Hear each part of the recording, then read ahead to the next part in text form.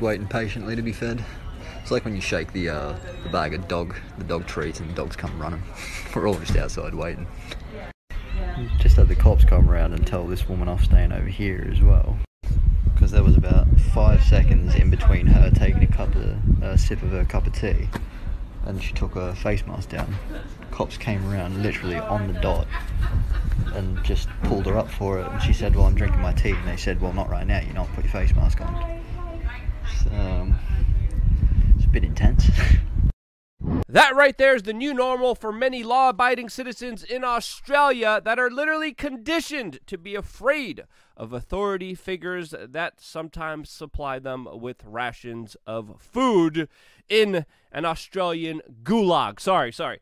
In an Australian health hotel, government, whatever the frick they're calling it. Welcome back, beautiful and amazing human beings. This is Luke Rudowski of WeAreChange.org. Lots of absolute nonsense and hooey out there, as of course the people of the United States are just constantly being fed fake news and propaganda, and whether it's MSNBC or Rolling Stone, what they're doing is extremely dangerous, as they are literally fabricating fake news, disinformation, psychological warfare against the American people in the worst of ways. We're going to be exposing that, plus a lot more in this video. But before we do that, plus a lot more, we wanted to remind you that there have been protests in New York City, Hawaii, Las Vegas, Switzerland, Ireland, Berlin, Scotland, Montreal, Canada, Belgium, London, Toronto, of course, Paris, France, and even Australia itself. And as we're speaking right now, there's an absolutely significant one happening right now in Amsterdam. All of these protests against, of course, Big Brother police state domestic draconian permission slip passport systems that governments are implementing all around the world almost in unison. Now, why am I telling you about these huge events with so many people coming out of them, these news-related events that sadly don't get talked about on the news that much? Well, no reason. No reason at all. Now, jumping into our first story, we got some very interesting news from the Biden administration that is set to declassify government documents that should have never been classified in the first place, and that is related to the FBI's investigation into what happened in New York City in 2001. It's curious to see this executive order being signed by Joe Biden, which will reveal very important information to the American people within the next 6 months. We, of course, will be keeping a very close eye on that. Also, in other surprising news today, we got the announcement from Apple that they are, for now, stopping the rollout of their draconian plan to scan all photos on all iPhones, a plan which would allegedly report images of children being hurt to the authorities. A lot of people call this plan absolutely troubling for people's personal privacy and personal freedoms, as of course historically powerful entities always pretend to be doing the right thing when taking away people's privacy, while of course providing neither privacy or that thing that was usually promised. And you know, a lot of people are skeptical of the authorities having the ability to look for any image on any iPhone and an excuse to allegedly care about children, since of course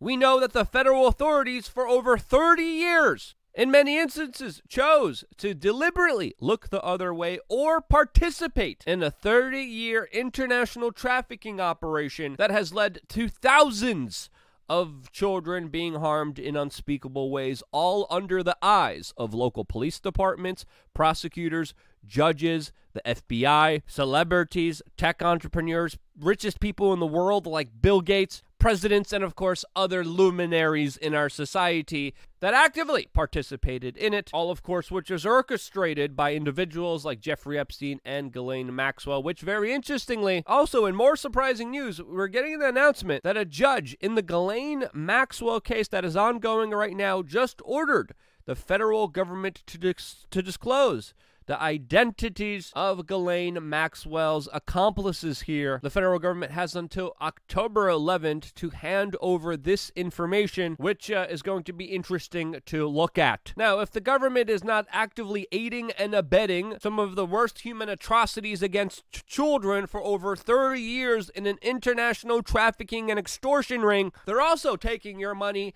and fighting the alleged global war of terror, which cost the American people $6.4 trillion and the lives of 801,000 individuals in this world. This is according to new estimates from Brown University. A huge toll, a huge loss of life, which was facilitated by some of the worst criminal elements within our government that not only wasted our money, but wreaked havoc on this world, all as the mainstream media was cheering them on as the alleged good guys. And they weren't. Now this news and a lot of other related news is why a lot of people are looking for other countries to go to be able to have more of a free, conscionable kind of existence. And one of the organizations helping people find second residencies, alternative lifestyles through expatting is, of course, RelocateSafe.com. They're going to be doing a very important conference called this September 7th, which you could join in on for free, as they're building a new community on Bitcoin Beach in El Salvador. If you remember, El Salvador just made Bitcoin legal tender in its country. A lot of people are moving there. If you're interested in moving there or even just having a vacation home there, a place with no property tax, no capital gains tax, a place with great weather, if you're interested in El Salvador, you will want to, of course, register for this conference call. It is free. The company also accepts gold, silver, cryptocurrencies, you name it. A lot of possibilities here, worth hearing out. I'm going to listen to this myself. And if you're interested in this, go to relocatesafe.com and register right now. The link, of course, is down in the description below. Now, before we begin in the next segment, I do have to preface that I am not a medical doctor. You should not be getting any kind of medical advice from YouTube, but these latest events are very notable, especially when it comes to two sports celebrities that have been in the news lately and have gotten sick with the global sickness. There's the case of course, Oscar De La Hoya, who, of course, took 2 establishment-approved procedures, was fully inoculated, did what Fauci wanted him to do, and he ended up in the hospital in what looks like a pretty serious situation.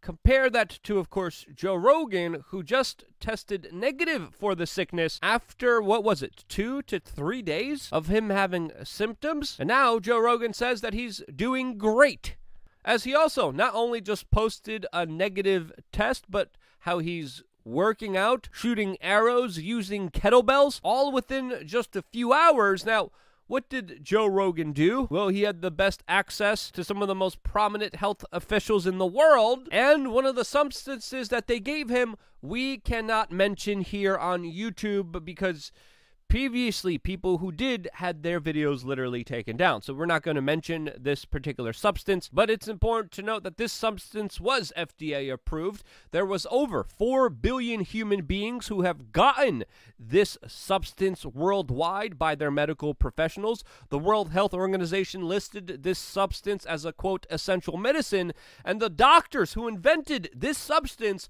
won the Nobel Peace Prize in Medicine in 2015. The mainstream media, for some reason, is saying that this substance is only a horse dewormer for some reason and nothing else. They're not just disingenuously just lying about this substance for some reason. They're also launching hit pieces that have been debunked, like we're seeing in Rolling Stone and MSNBC claiming that so many people are taking this horse substance to the point that people are overdosing on it and backing up a hospital in Oklahoma to the point where gunshot victims have to wait outside. Yes, this was literally the talking points all over social media, all over big tech algorithms, all over the mainstream media, all over the, quote, authoritative, verified sources, telling us that the situation is so desperate because of this substance, because of people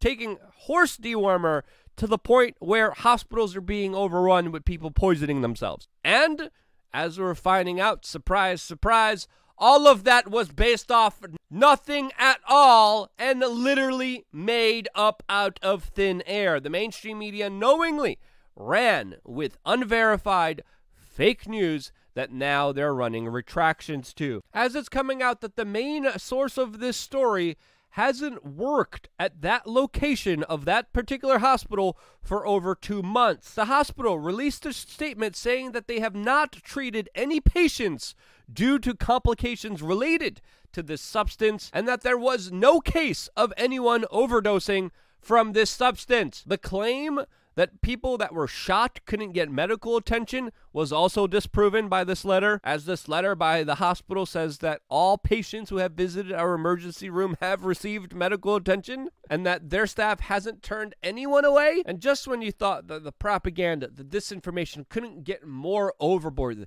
the fake news, the lying to the American people couldn't get more sensationalistic and hyperbolic, here we are with Rachel Maddow taking the cake and shoving it down her gullet all by herself. Rolling Stone, of course, didn't do themselves any favors as well, as they launched slanderous, untrue attacks against Joe Rogan. And it's pretty hilarious that Rolling Stone called someone a conspiracy theorist in a story that was literally completely fabricated. Oh, how ironic, to say the least. Now we have to ask ourselves, what's going on here? Why is the mainstream media going out of its way, lying, deliberately fabricating stories that never happened in order to attack a man that literally got healthy within a few hours? Did he do exactly what Fauci wanted him to do? No. The people who are having different results. And again, everyone has different results to different substances.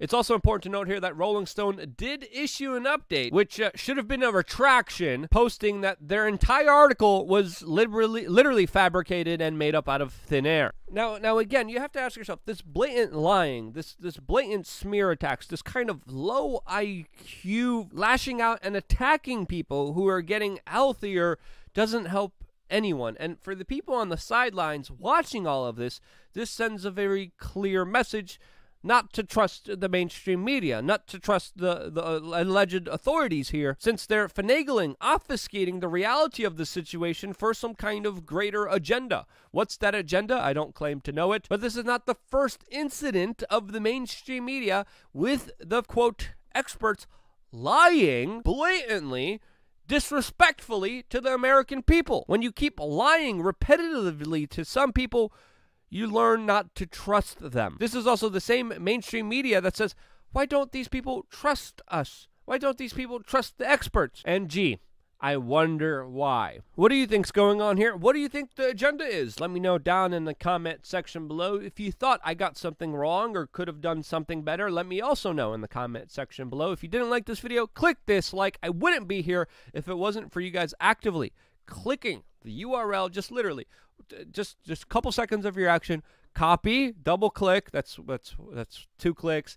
Copy, that's 3 clicks. Go into any messaging service, scroll down for 5 clicks, close your eyes, 6 clicks, random person, click on that message, paste 7, 8 clicks, few seconds, means the world to me and keeping this independent media operation up and running. And because you guys do that, I am still somehow magically here. I love you guys. Stay tuned for more here on wearechange.org.